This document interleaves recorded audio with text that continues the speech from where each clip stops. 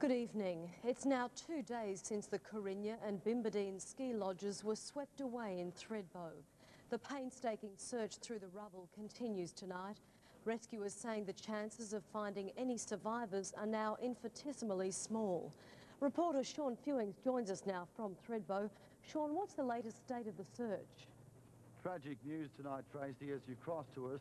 Word just in that rescue crews have discovered another 2 bodies in the rubble of the disaster.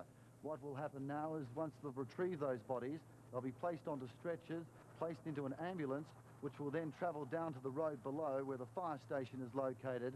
The stretchers will be placed into the garage there, and they'll remain there until they can be transferred to the temporary morgue at Cooma Hospital. With me, I have Fire Brigade Inspector John Danny. He's in charge of the Fire Brigade teams on the hill. John, what's the latest? Well, as you suggested, as you've stated, they've located those 2 bodies. They're working at the moment, the Fire Brigade USAR teams with police rescue and other emergency services in trying to extricate those bodies. Where were the bodies found? They were found down in the lower portion of the slip area, the collapse zone. Were they found in the vicinity of the 2 earlier bodies? No, it was remote from the other bodies. It must be a moral dilemma for your crews. On day 1, there were cries for help, but your crews worked under orders that no individual attempt be made to rescue those people. It must be very hard for them. I think it's hard on all emergency service workers, but in a situation like this, the safety of the crews, the rescue crews, are paramount.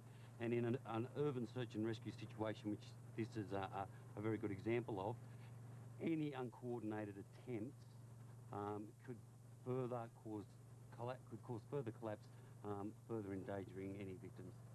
Right, it must be, I mean, your crews are very experienced, and although they've seen a lot of these sorts of accidents, they're only human. It must be a sinking feeling every time they find one of these victims. Oh, sure, definitely. And there's always the concern at the back of your mind, and in a way that's a good thing, I think. But your training kicks in. This is what we are trained for, such situations, and you get on with coordinating, communicating, and carrying out your job. John, are there relief crews on the way for the weekend?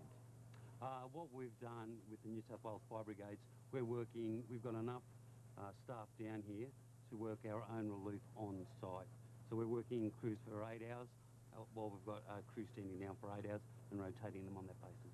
Fire Brigade Inspector John Danny. As you've heard, it's been a long day here at Thredbo, and given the latest information, it's going to be a long night ahead.